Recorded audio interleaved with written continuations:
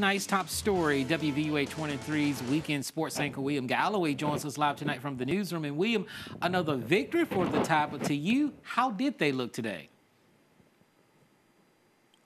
Really good, and I enjoyed seeing the Crimson Tide roll over the Volunteers today, and the win came at a high price.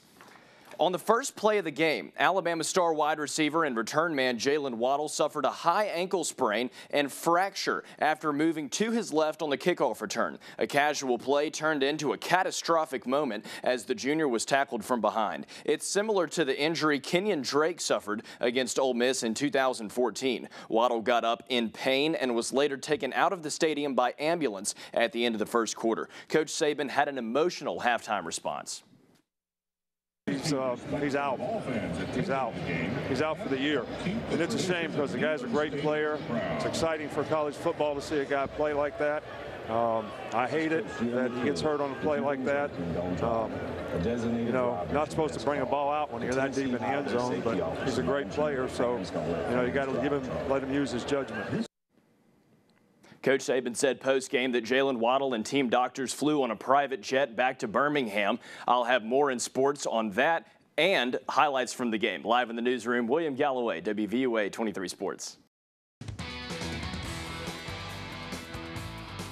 Good evening, everyone, and happy Saturday. I'm William Galloway. As I mentioned at the top of the show, Jalen Waddle is out for the year, but his coaches and teammates were able to pull it out for him today against Tennessee. Let's take a look at some of the highlights of Alabama's 48-17 win over the Vols.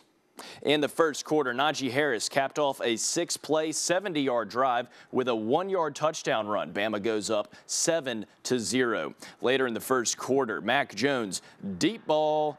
This one to John Mechie. It hit hard, and he makes the catch, though. Still goes down with it. That helps set up a 1-yard quarterback sneak for Mac Jones. 14-0 Bama, 2:54 left in the first quarter. The ground game made a difference for the Crimson Tide today. Brian Robinson getting in on the action. A 7-yard touchdown run from B-Rob, 21-3 Bama at that point.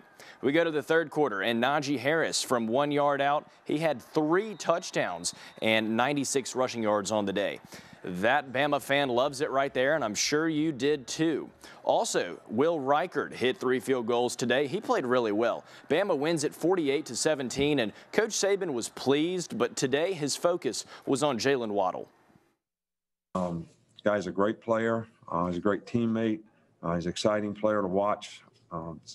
Hate it that, you know, people in college football can't see a great player the rest of this season, and but you know, we had some other guys step up tonight and create an opportunity for somebody else. And we're going to coach the players that we have and do the best we can to try to get better.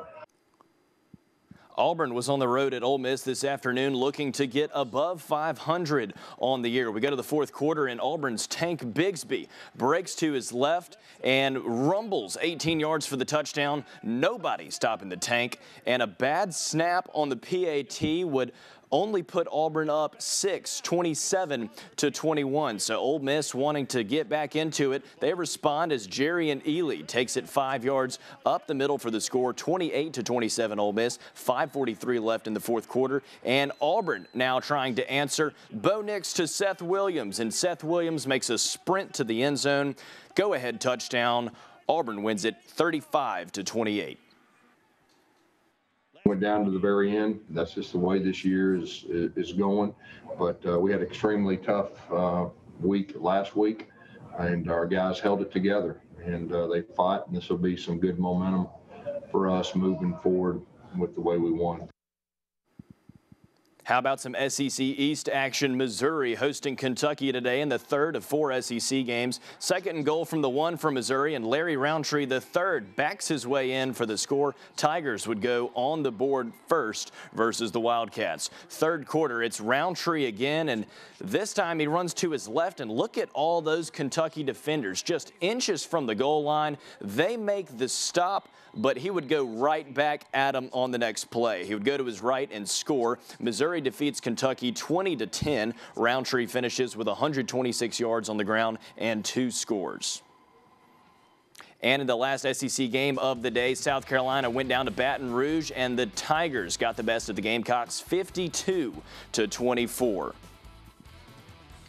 On the national scale, the Big Ten kicked off their season today. Unranked Nebraska at number 5, Ohio State. In the first quarter, it's quarterback Adrian Martinez. He's going to keep it first and goal. 10-yard touchdown run. Cornhuskers on the board first. And that was the only threat Nebraska would make all game. Justin Fields here, 42-yard strike to Garrett Wilson. Beautiful catch and throw. Buckeyes had a 28-point second half and won it 52-17 over the Cornhuskers.